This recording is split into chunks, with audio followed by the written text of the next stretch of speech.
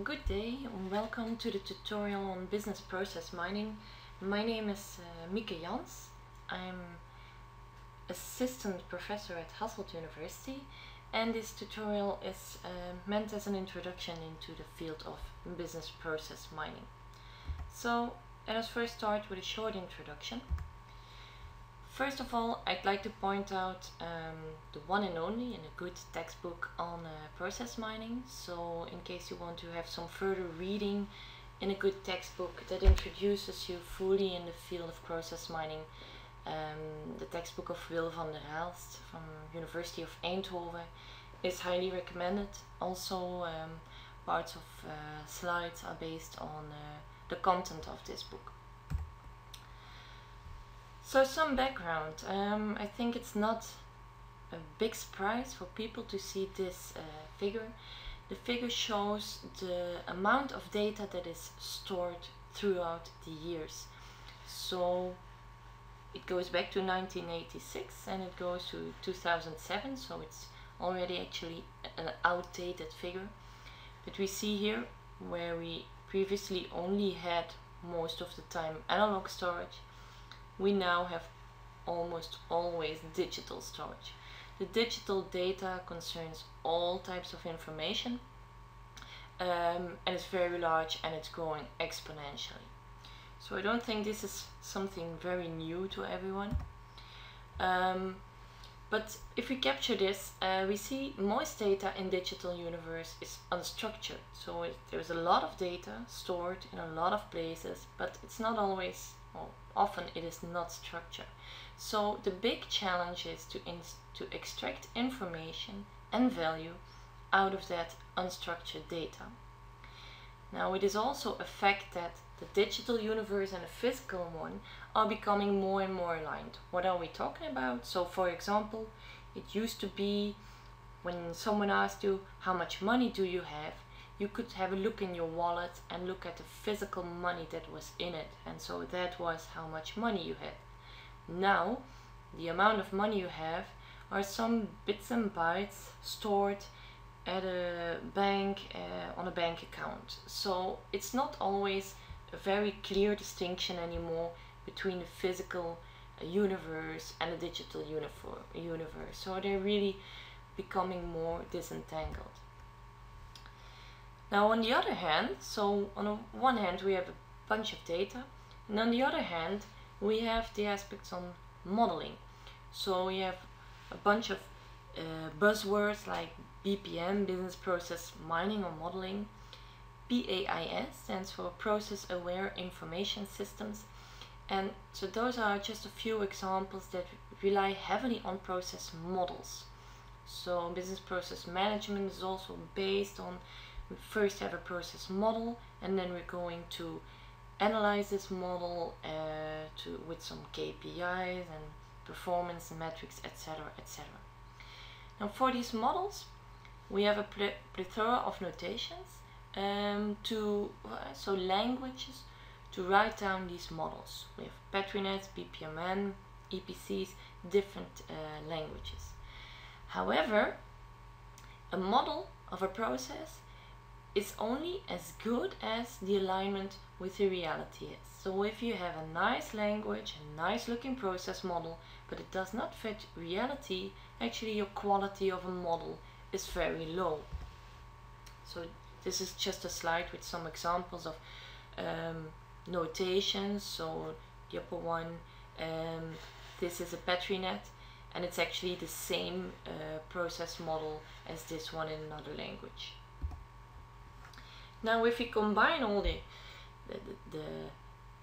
previous slides into one story, we can say that, okay, given the interest in process models with all the BPM talks, etc., etc., and given the abundance of event data conformed the first slide, and given the limited quality of handmade models, we can say like, okay, we have to relate event data, which is over there in a very vast amount, and we should relate that data that is there to process models. And actually that is what process mining is about.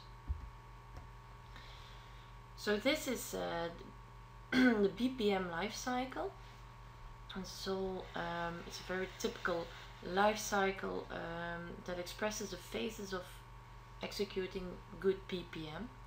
So actually you start with building a model. So you design a model for a process that you need to be support. After building your model, you set up a configuration of an information system that will support your process. So you set up your configuration and you do your implementation. Then you're going to use that information system. So then you're here, enactment monitoring, and while using that information system, you're going to store a bunch of data.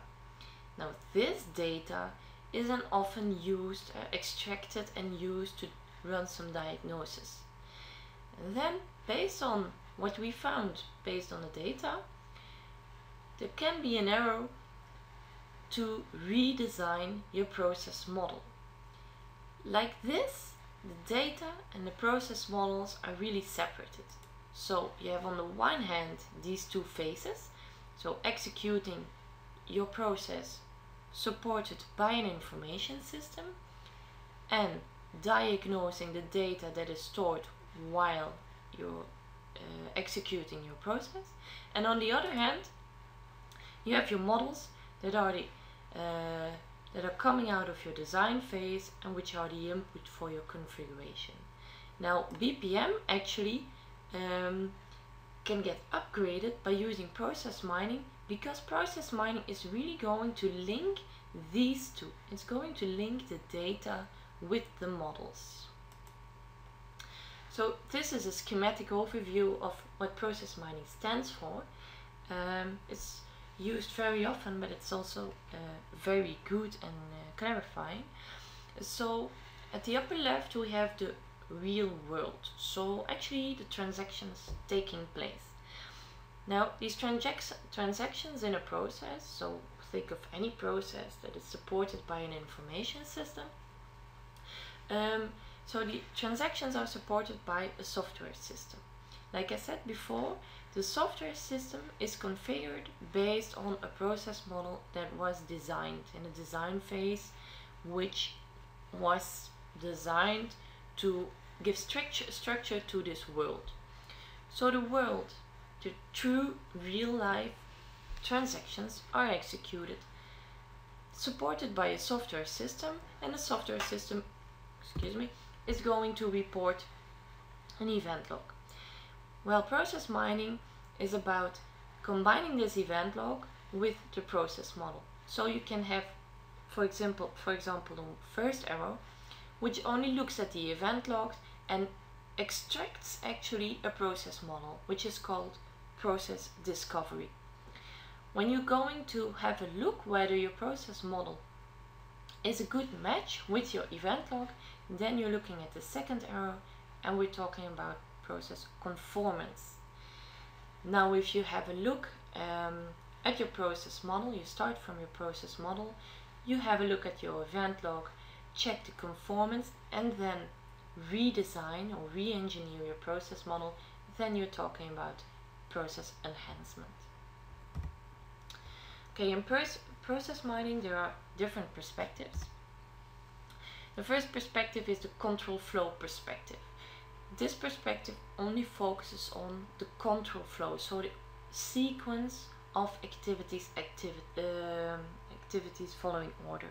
So for example, if you know in procurement you first have to create a purchase order and only afterwards you can have goods received, that is a perspective on control flow. So actually the following order of your activities. The organizational perspective focuses on the other hand on the resources, so the persons who execute the activities. So for example, again, in the procurement process, do we want to have that one person can both create a purchase order in the system and also receive the goods? So it could be that a company says, I want these two activities to have different originators. This is a thing that can be an aspect that can be checked, and then we're focusing on the organizational perspective. The case perspective, on the other hand, focuses on other properties. So the first one is actually focusing on the timestamp. The second one, organizational, on who did it, the originator as we call it. And the case perspective focuses on other aspects. For example, if it's a certain type of a purchase order, then another flag needs to be checked. I'm just saying something. So just focusing on other perspective on the case. And then the time perspective is concerned with the timing and frequency of events. So it's not the same as control flow perspective. Control flow perspective only looks at the following order. The time perspective is, for example, concerned with is there a time lap of 1 hour or maybe 10 days between activity A and B. So that's the time perspective. What we here see is, as said, an extract out of the textbook on process mining. It is a fragment of a possible event log. So what we see here is we have a case ID, which can be, in this process, a ticket number. So within, for example, insurance claims. And then we have different activities that take place on one case ID. So register request, examine thoroughly, check ticket, decide, reject request. We have of each activity a timestamp that was used to order this chronologically. We have a unique ID of each activity on that timestamp related to that case ID. And we have the resource who executed this activity. And further we can store some extra attributes, as we call it, like in data mining, attributes, characteristics, like for example here cost, etc, etc. So if we have a look at an example event log, there is a bare minimum that we need for process mining, and that is the case ID and the activity and the timestamp. I forgot to put that on this in right following order, so, and the timestamp. That's the bare minimum for process mining, because that would allow us to employ a process control flow perspective. Now, if we have a table, like for example this one, we can translate this information into traces. So case ID 1 had a trace of activity A, B, D, E, H. So the activities here are translated into the letters register request, letter A, examine thoroughly, letter B, etc, etc. It's in here. Now, process discovery algorithms are algorithms that focus on the traces that are recorded in an event log and tries to extract or discover the underlying model.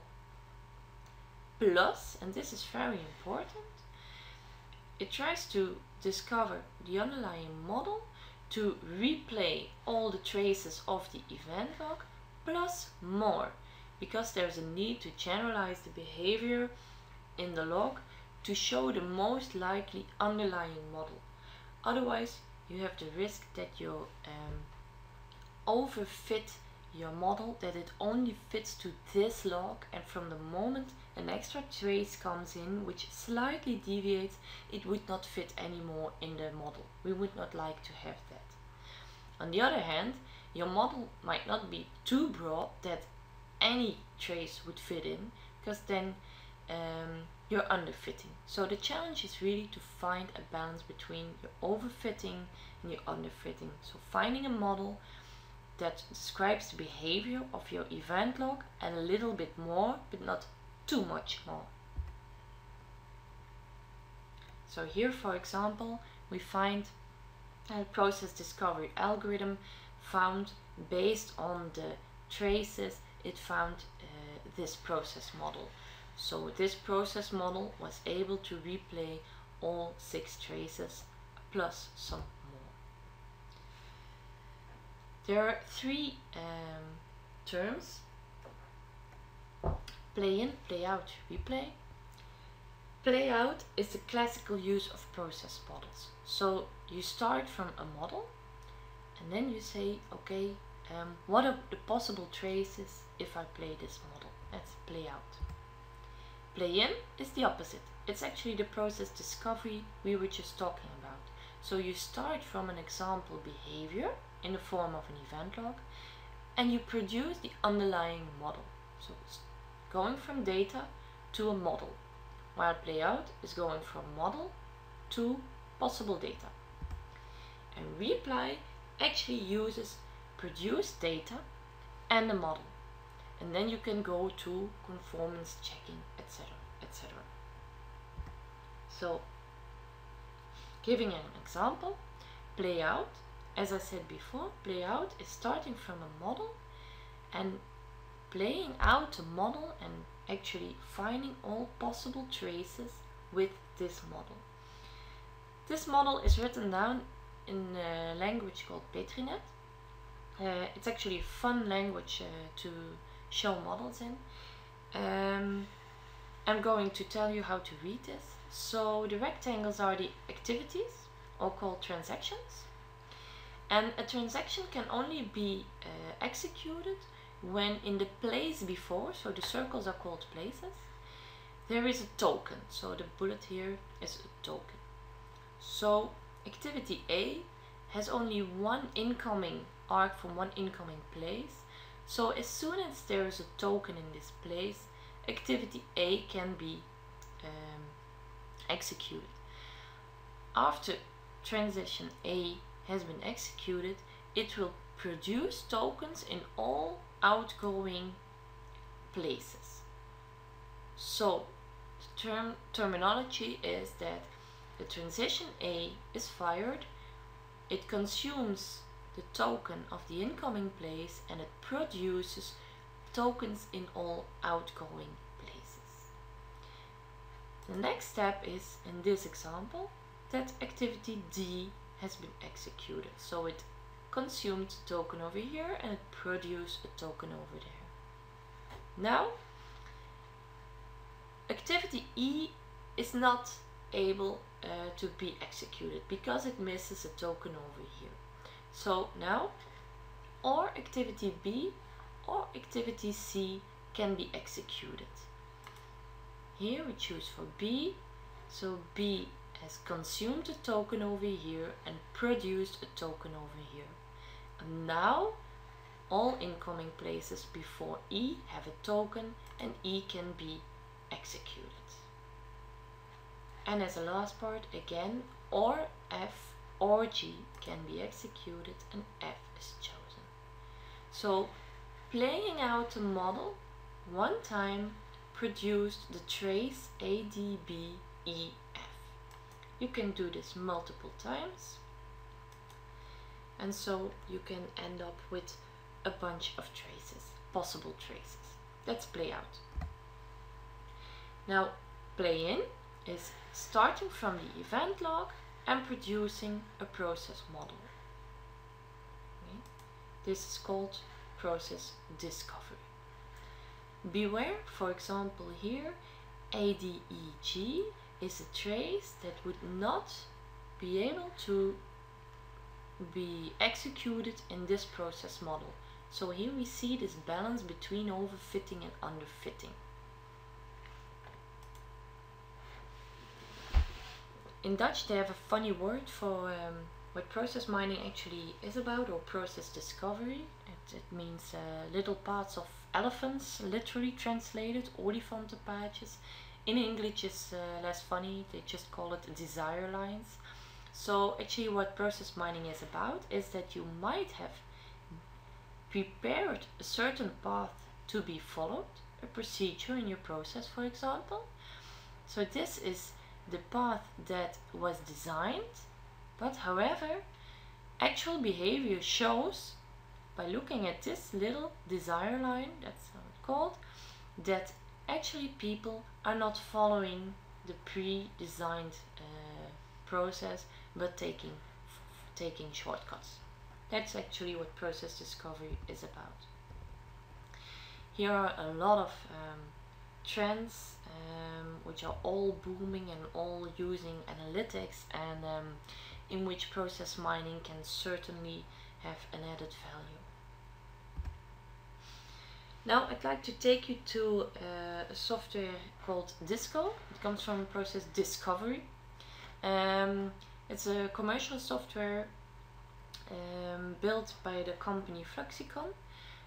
Fluxicon is a spin-off of University of Eindhoven, who is very experienced in process mining. Here we go. Here we are in Disco. So just for the record, anyone can ask for an academic license at Disco. You just have to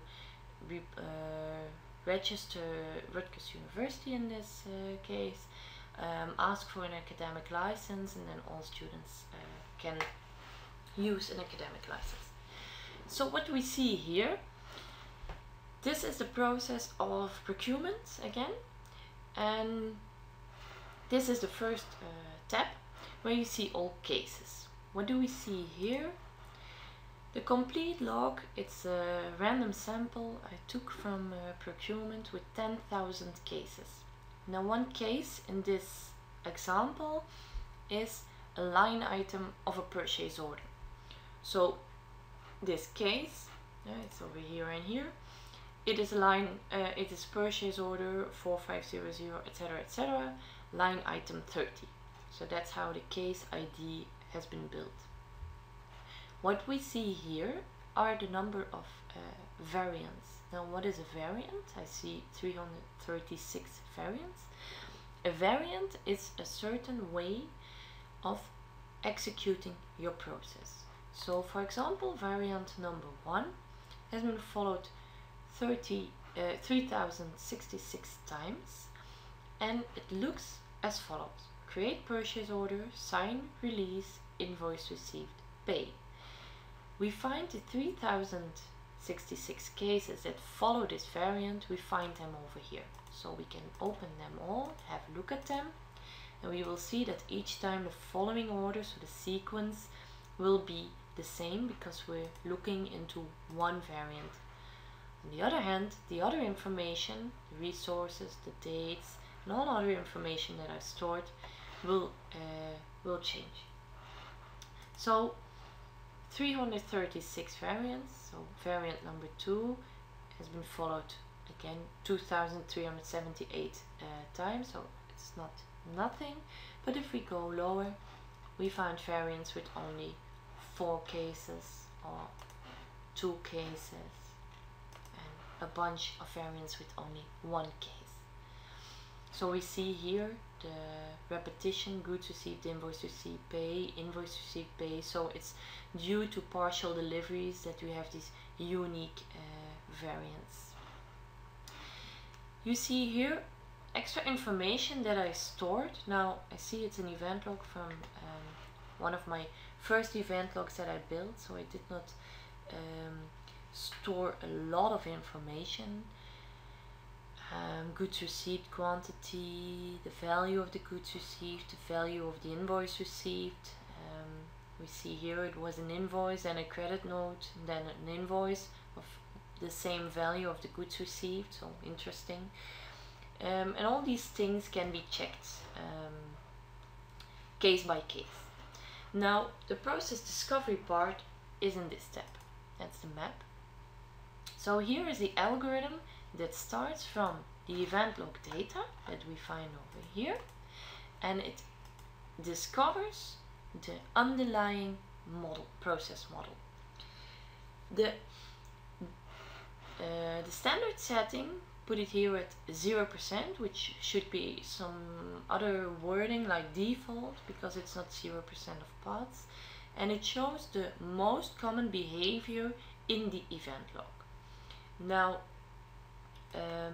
if we increase this slider to 100%, it will show every single path that is present in the event log. So even if it's not significant, like we put it in that word, it is visualized over here. So you read this actually as a roadmap, meaning that the thicker the arc is, the more frequently it has been used, like the more frequently this path has been taken, and the thinner it is, the lower the frequency is. The same with the rectangles, which represent the activities. The darker the rectangle, the more often it has been executed. We here only have a few activities.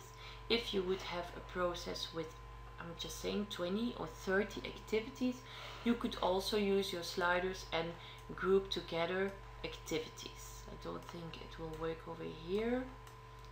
Yeah, okay.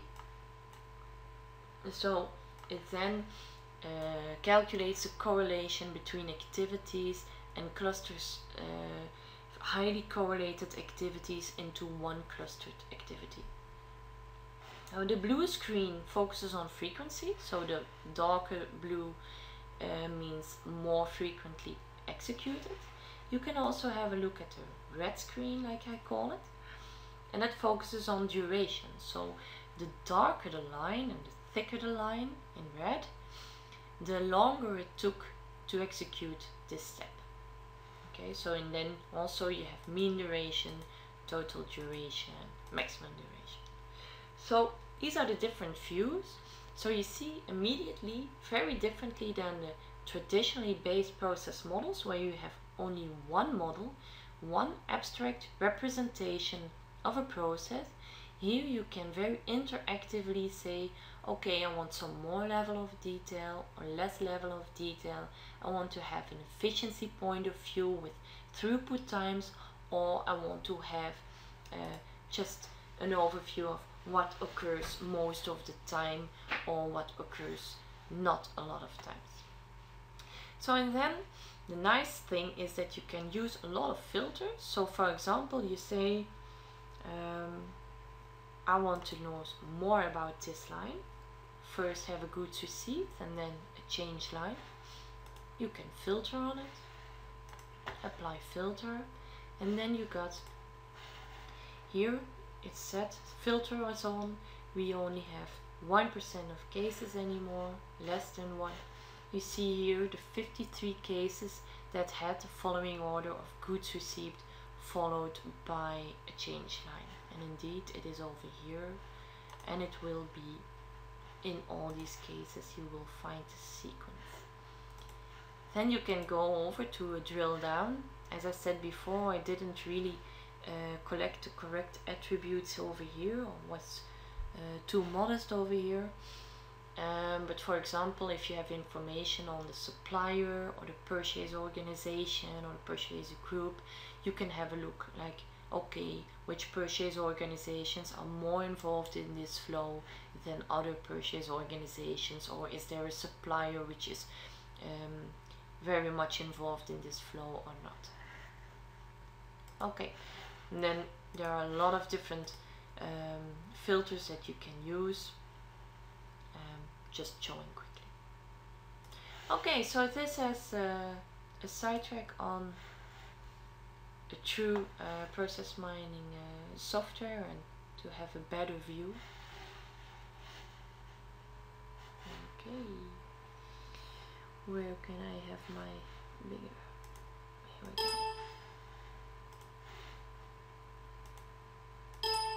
Oh, here we go. Okay, the following slides are about the creation of the event log. It may sound very straightforward, but in fact it is actually quite an art in building the correct event log. This is an overview. Again, a figure out of the book of process mining, which has actually a typo in it. It needs to be ETL, extract, transform and load. So in your company you can have a lot of different data sources.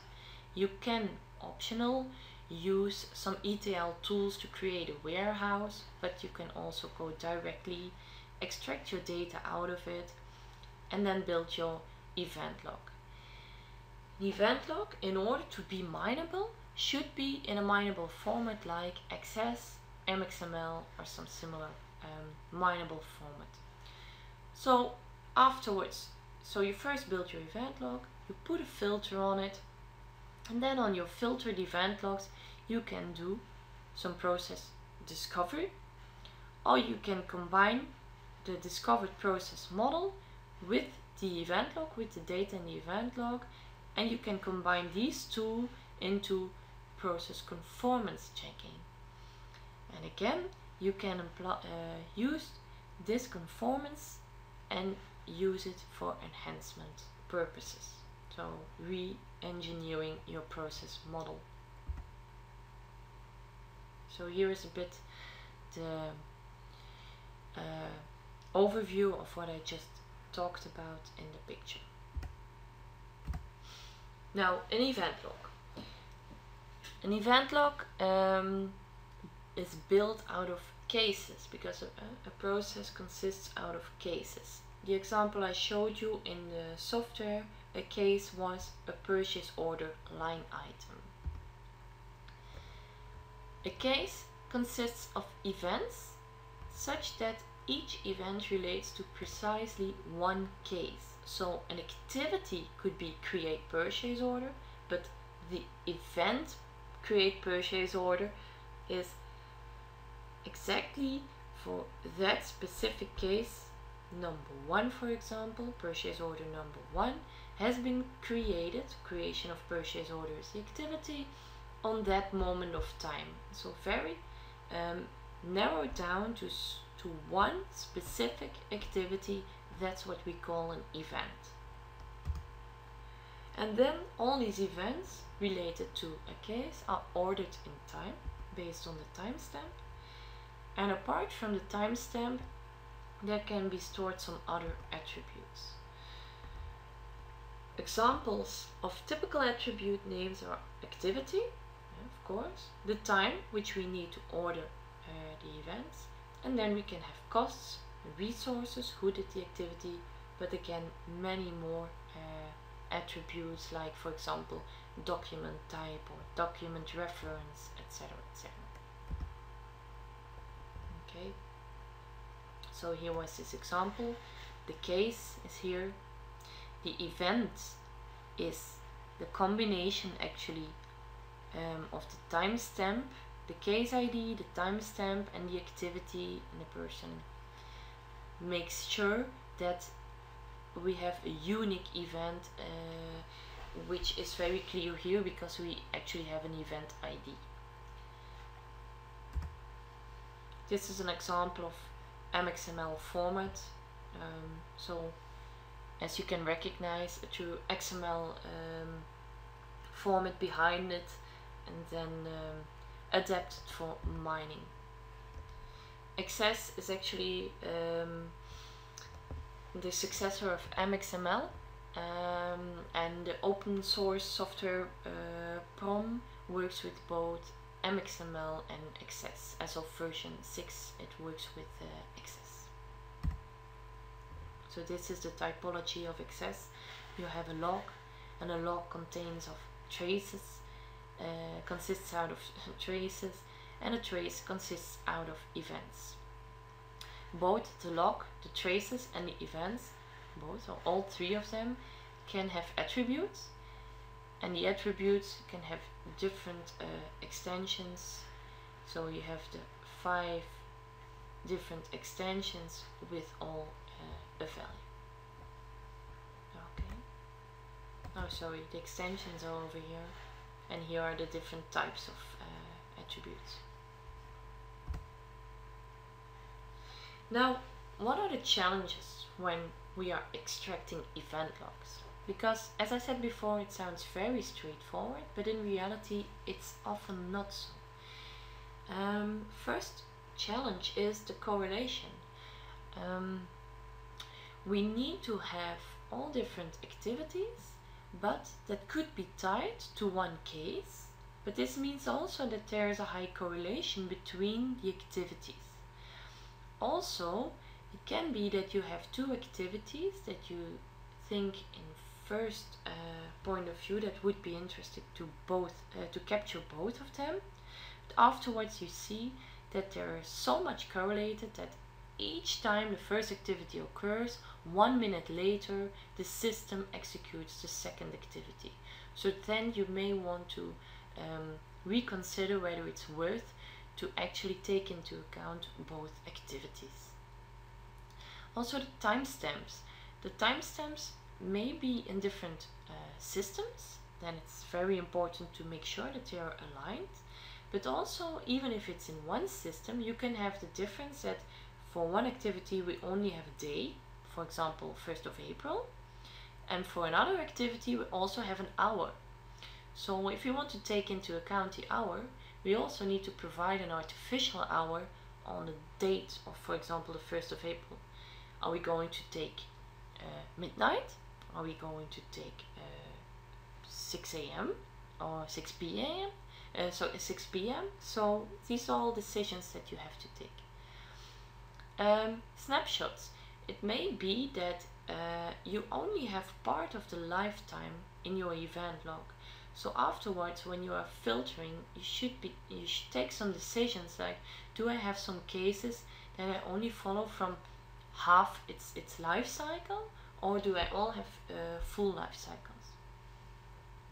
Scoping. Sometimes it is not that clear which tables in your information system you're going to take into account or not. And also granularity. For example, with the procurement, the decision, are we going to follow a complete purchase order or only a line item of a purchase order, is an example of a decision on granularity. Choosing for the one or the other has implications for the activities that you can follow and relate to the case ID. So all these steps and decisions have to be taken very consciously and thinking about all the consequences that it contains. So here we see a nice example of what they call flattening reality into event logs. So we have 4 tables. We have an order, like that, a purchase order for example. Each purchase order has a one-to-many relationship to order lines. So here for example we have this order, we have different lines. This is where we take the order as case ID, and here we take the order line as case ID. Okay. The order line can have a 0 to 1 relationship with the delivery, and the delivery again can have a 0 to 1 or to many relationship with an attempt to deliver. So the decisions like, okay, which case ID am I going to take? Am I going to take an order ID as a case ID? Am I going to take an order line ID as a case ID, a delivery ID, or an attempt ID? So this is not as straightforward as it might seem on first sight.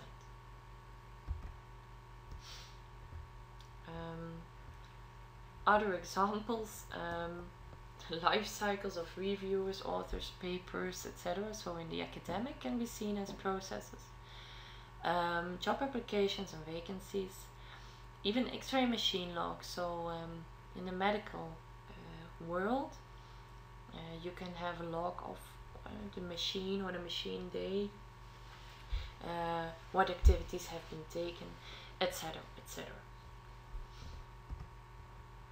So extracting event logs is not just something synthetical, or that there is only like one correct answer or one possible event log. So different views are possible. Different questions that need to be answered may require different event logs. And so the most important thing is to select the right instance notion. So am I going to take a full purchase order or a purchase order line item, for example, as a case ID?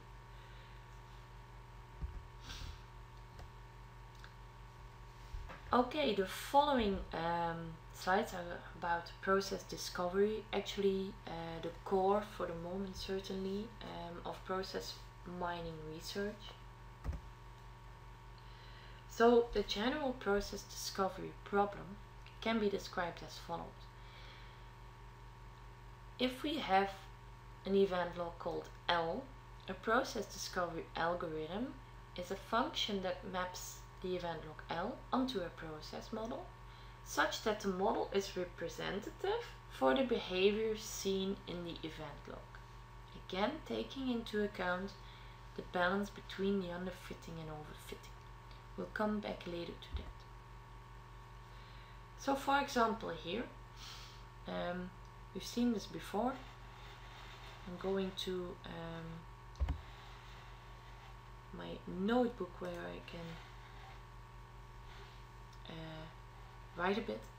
So we have activity A. We see here the notation L, so this means we have a log, an event log. The event log has 3 traces, trace A, B, C, D, trace A, C, B, D, and trace A, E, D. The numbers 3, 2, and 1 are just the number of times this trace was found in the event log. So we can have a check whether the trace A, B, C, D is possible to replay on this process model. So A can be executed, so this would be consumed, and we would have a token over here and a token over here. Then the log says, okay, we found a trace executing first A and then B. B is indeed possible to execute because there's a token in the incoming place.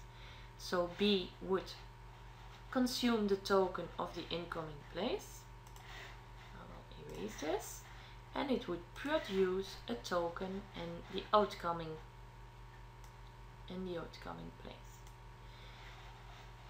The next step in the trace is activity C. Also C is not a problem because there's a token in the incoming place, so it would consume that one. I erase it again. And it would produce a token in the outgoing place. The last part of this trace is to execute activity D.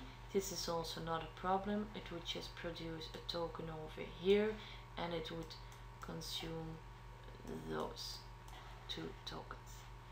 So erasing everything. My mouse doesn't want to cooperate with me. Okay. So ABCD was not a problem. ACBD is more or less the same, only it first executes C and only then B. That was not a problem. And AED, let me point it out. So A consumes a starting token, produces a token over here and a token over here. And then the log says after A, E has been executed. Is this possible? Yes, this is possible because in both incoming places before E there is a token. So it would consume both tokens. Check, check. And it would produce tokens in all outgoing places. And then again, according to the log, after E, D has been executed. Is this possible? Yes, this is possible because in all incoming places before D there is a token. So we would end up with a token over here as AND, and all other tokens would be consumed. Another example we have here is a larger log file with longer traces, and we have a somewhat more sophisticated process model. So let me take this one for example, A, B, C, E, F, B, C, D. A has been executed, then we will have a token over here and over here in all outgoing places. Then the log says that it found evidence that after A, B has been executed. This is indeed possible because there's only one incoming place before transaction B. So the token in that incoming place would have been consumed, and in place 3, P3, there would be a token.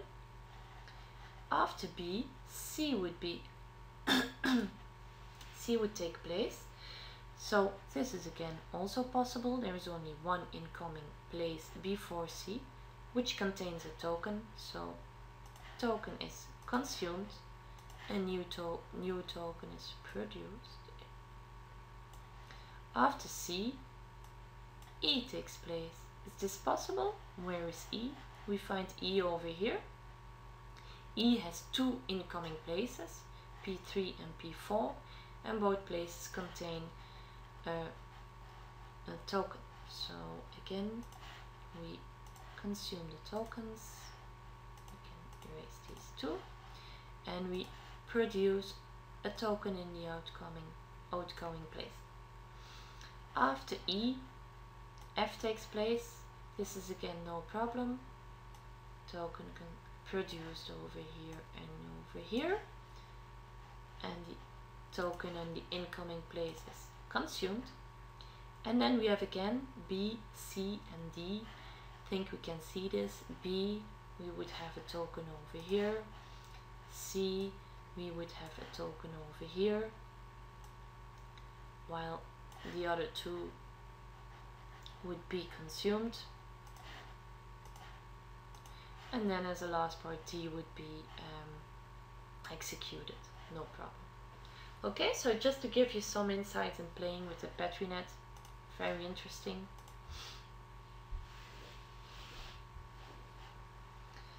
Okay, so we focus on the discovery of battery nets with the process discovery algorithm that we're going to have a look at, but actually the notation language is not that relevant. It is to some extent relevant. I come back to that later, but it's not that we can only end up with battery nets. You can discover battery net and then you can convert it to another language. For example, here battery net converted into BPMN. Now, in general, there is a trade-off between 4 quality criteria. First of all, you have fitness. Fitness means that the discovered model should allow for the behavior seen in the event log.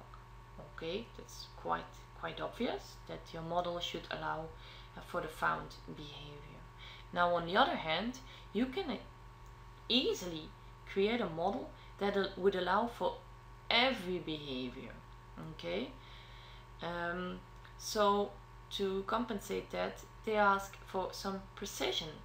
So the discovered model should not allow for behavior that is completely unrelated to what was seen in the event log.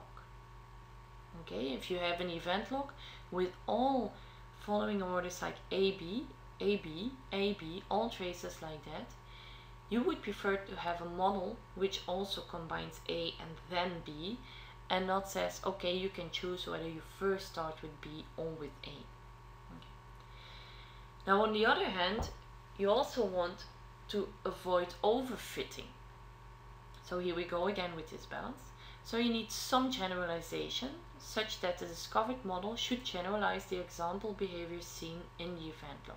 This is very difficult, but is still very important. And simplicity is that the discovered model should be as simple as possible. So here we see this in a figure. So the first two, fitness, able to replay an event log, and simplicity, promotes the flower model.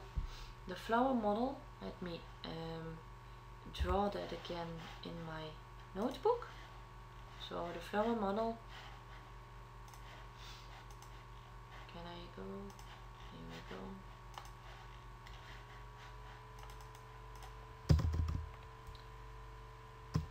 The flower model would look something like that. We have a bunch of activities. Oh, I have to click on that. each time again. Yeah, it should be equal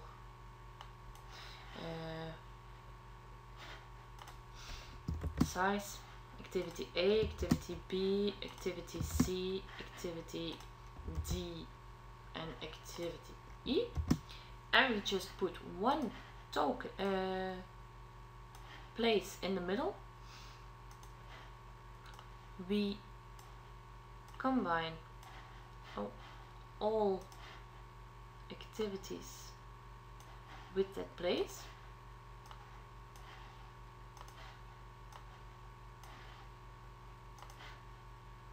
And as you can see, we can form every combination of traces. Yeah, we can replay a trace A, B, C, D. Here we go. A, B, C, D, but we can also say E, E, E, C, D. So this is what they call the flower model. So fitness and simplicity would promote the flower model because it's very simple and it surely is able to replay the event log. But on the other hand, to compensate this, we ask for generalization, so not overfitting the log, and precision, which means not underfitting the log. Now, what is the process discovering algorithm that we're going to have a look at here? The first one that was created, the more simple one, the alpha algorithm. It makes use of the log-based ordering relations. So it will have a look at all the traces and it will deduce the ordering relations that are present in the event log. So there are actually four types of relations, or actually three. So you can say if there is direct succession, you use this sign, X is directly followed by Y. If X is always followed by Y and Y is never followed by X, you can say there is a causality, and then you draw an arrow. If you say X is followed by Y but it's also in the other way, then you have a parallel. Then you can choose whether to first to X and then Y, or whether to first to Y and then X. And we have a and split actually. If you say like, okay, I never have X followed by Y or Y followed by X, then we can say we have a choice and we put it with a hashtag. So these two combined are represented over here. So X can have a direct succession with Y, and then it is or there is a causality between X and Y, or there is a parallel function between X and Y. So actually there are three types of relations. Now, the first step to go to process discovery is actually make a transformation of an event log with all the traces into a footprint. So in this footprint, you put all these three relations. You're going to give a notation on all different combinations. So A followed by A is a combination of choice. I call it choice because A is never followed by A. Now A is followed by B, but B is never followed by A. That's why we have this ordering relationship. On the other hand, here for example, B to C, we find examples that B is followed by C, but also example that C is followed by B. This means that they occur in parallel. So we have successive, in parallel, or a choice. For example, so another one then on the diagonal. Yeah, can't see it So based on this footprint, the alpha algorithm builds the underlying model. So it sees, okay, we go from A, there's a direct link to B and a direct link to C, but I also see that between B and C, they're in parallel, so we have this construct, because they can be applied in parallel. Although, for example, B and E, they are a choice. So you do or B or E, and that's over here. It's the same with C. C or E. Okay, so that's based on the footprint. There's a translation into the process model. So I forgot I added this animation that we have these three log-based ordering relations. So this is again what I just told you, but here it's logged. It is shown visually. So we have A followed by B, then this is inserted in the Petri net. If we see that A is followed by B and A is followed by C and B is a choice with C, then we get this construct in the Petri net.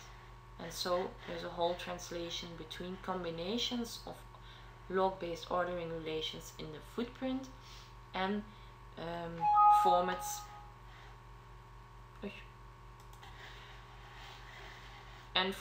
in the Petri net. I don't know what happens. I hope it's still recording. Okay. So the alpha algorithm, excuse me for the disturbing. The alpha algorithm looks like followed. So if we have an event log L over T, so all transactions, alpha L is defined as follows. This is a bit technical, but I wanted to include it anyway. So we have all the transactions L, which is just a collection of all the transactions that are that you can find in the event log. Okay. TI is just the first one of all the transactions that comes in line, and TO is from T output, so it's an ending transaction. Then we're going to search for combinations, combinations that can be combined with places. So we are looking for pairs, but the A and the B in the pair are actually collections themselves. So we have A is not empty, B is not empty. A is a collection out of the transactions that we have over here, so it's a collection of activities and it's not empty. And B is a collection of activities, it's part of TL and it's not empty. And for all elements that belong to A and for all elements belong to B, we find that there is a direct ordering relation between A going to B, and the elements of A underneath each other have no relationship, just as the elements of B have no relationship. We will go to an example afterwards. This is, as I said, the technical part. So the XL is a combination of all couples of collections where we can put a place in between. Now there may be some duplicates in there, so YL just removes those duplicates. That's the YL. And then that's actually the core of the algorithm, finding the XL and the YL, and the rest is actually peanuts. You're going to write down all the places that you have, but the places are just actually drawing circles between all these collections that these couples that you find. And then the FL is the combination, are actually all the flows, so all the edges that you draw between all the circles which you mention in PL, and all the rectangles which you mention in TL, all the transitions. So AL, the alpha algorithm of log L, is the combination of the places, the transactions, and the flows. So this is the alpha algorithm. So this was the first algorithm of process discovery. Very intuitive. It has some drawbacks, of course. It's very intuitive and gives a good insight in what process discovery actually is about. So the very abstract part here of finding places in XL is visualized over here. So what we were looking for is collection of a bunch of small a's and a bunch of small b's, which could be connected through a place which combines all these a's and all these b's. We can do this, we can find this, if we have these combinations. So this is actually visualizing what's written over here. Okay. So if we would order our footprint with only all the A's, the small A's in this collection, and all the B's afterwards, and here the same following order, we would need to end up with 4 quadrants, in which at the upper left and the lower right we would have the hashtags, the upper right we would have the arrows in that direction, and the lower left we would have to have the directions, the arrows in that direction.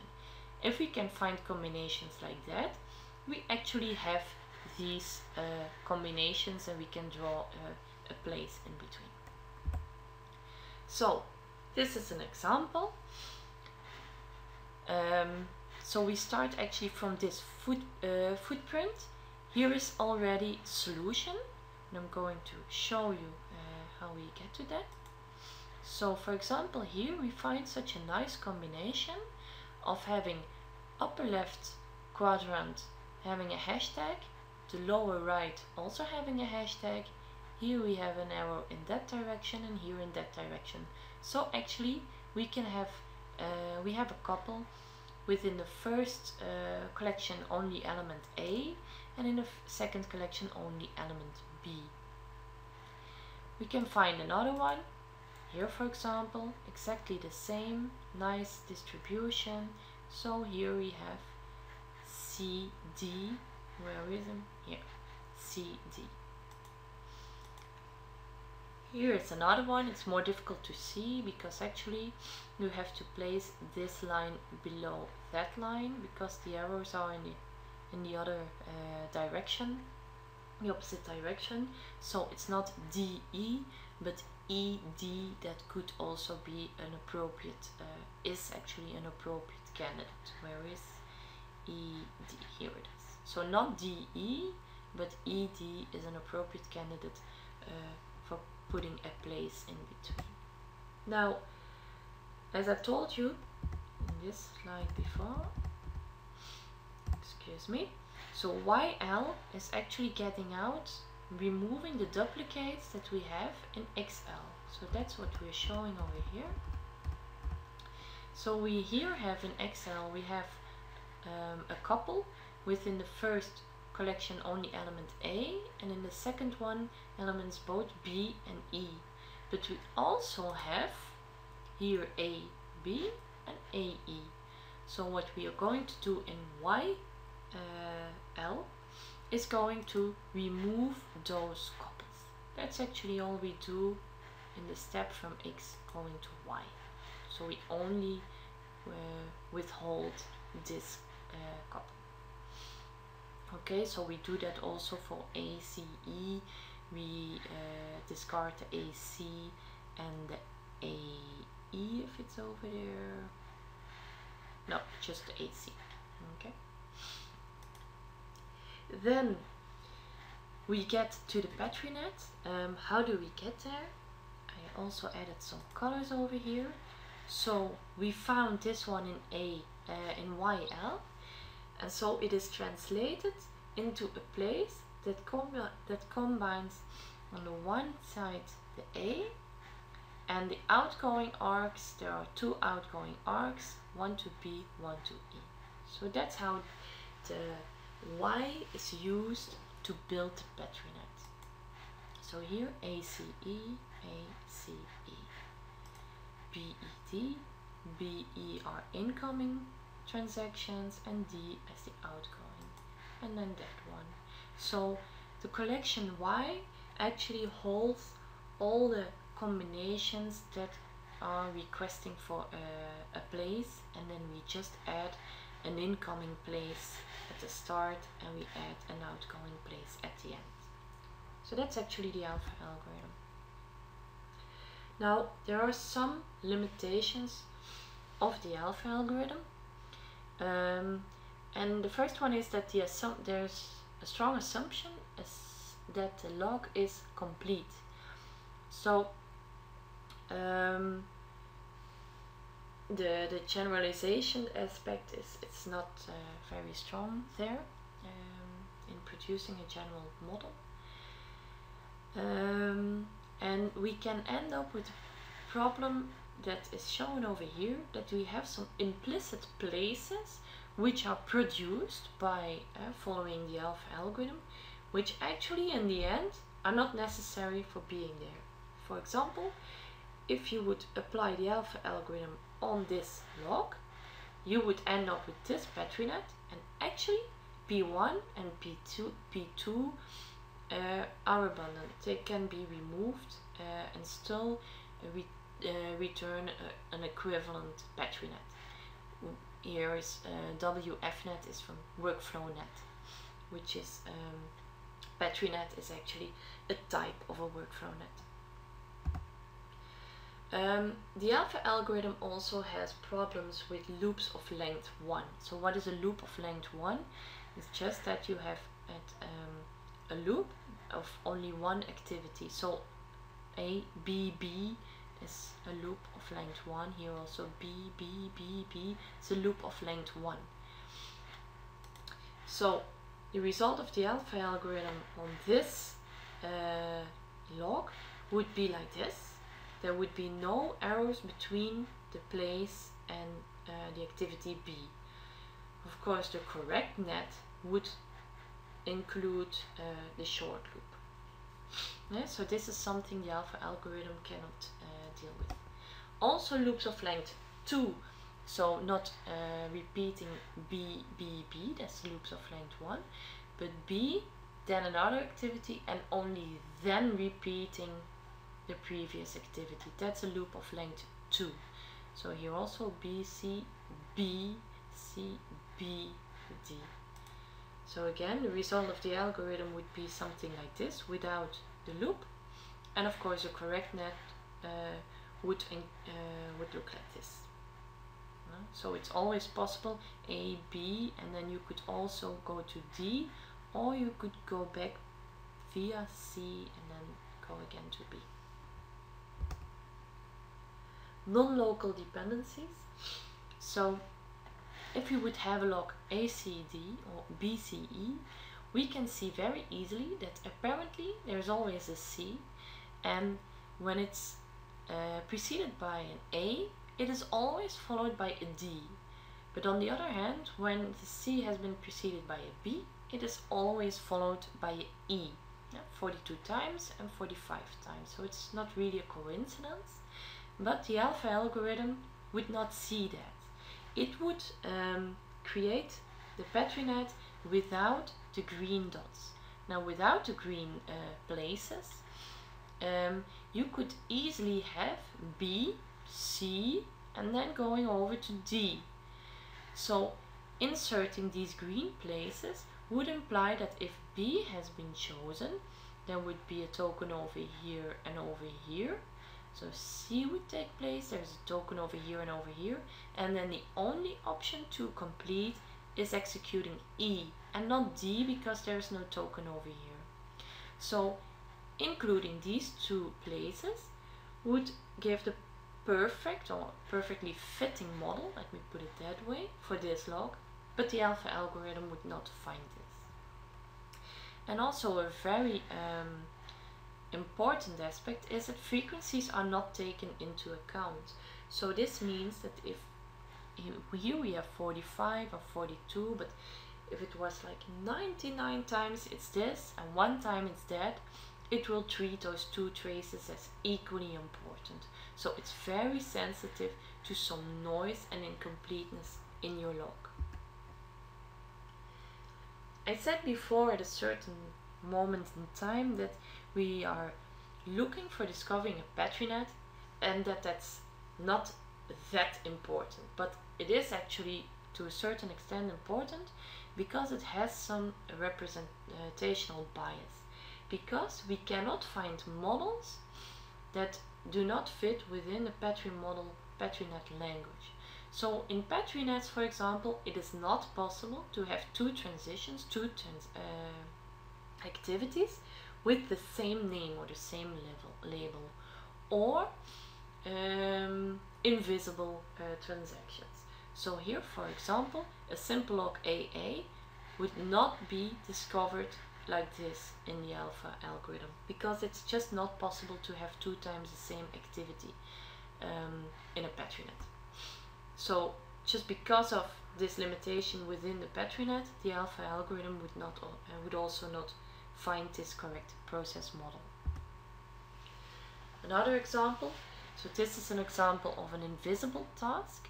So this is a shortcut for saying, okay, you can do A, B, C, sorry, I'm too enthusiastic. Or you can say A, and then I take this shortcut, and it's an invisible task. So it's actually no task, but it's just a way of circumventing B and then doing C. So you only do A, nothing C. So this would be a nice solution for modeling this log, ABC 20 times or AC 30 times. Another solution would be that you do not work with invisible tasks, but that you just duplicate, that you say, or you do A and you go directly to this place and then C, or you do A and you go to this place and you do B and C. But as I said before, Petri nets do not allow for duplicate labels in your transitions, so the alpha algorithm, who is not capable of dealing with invisible tasks or duplicate tasks, will end up with this algorithm which is not correct. It will not allow for traces without activity B, because if you go like this, A, and you go over here, it will, if A is executed, you will have a token over here, and C can only be executed when there is a token over here, which is only the case if transaction B has been executed. So actually the challenges of the alpha algorithm can be nicely expressed in the challenge of noise and incompleteness. So if you have rare or infrequent behavior and noise, your alpha algorithm is going to see it as equally important as other traces. And also, if the event log contains too few events to be able to discover some of the underlying control flow structures. So it tries to capture the behavior below, but of course you need to have enough examples to find this behavior. As a last slide, I want to conclude, like, why is process mining such a difficult problem, and our researchers now already for a decade researching how to discover process models. One of the things is that there are no negative examples. You can only show what happens and not like this could not happen. That's just not possible in for the moment, at least not in process mining. You have concurrency, so in parallel, end splits, loops and choices, and this makes the search space, and the dimensions increase and increase, and so the search space becomes very complex. And then there's also no clear relation between the size of a model and its behavior. So you can have a very small model but with a lot of possible behavior. Although classical analysis and evaluation methods typically assume the opposite, that if it's a small model, you have not too much behavior, and this assumption does not hold. So this was the end of the tutorial. I hope it was interesting, that you learned a lot, and in case of any questions, don't hesitate to contact me or read the good book on process mining, and see you later.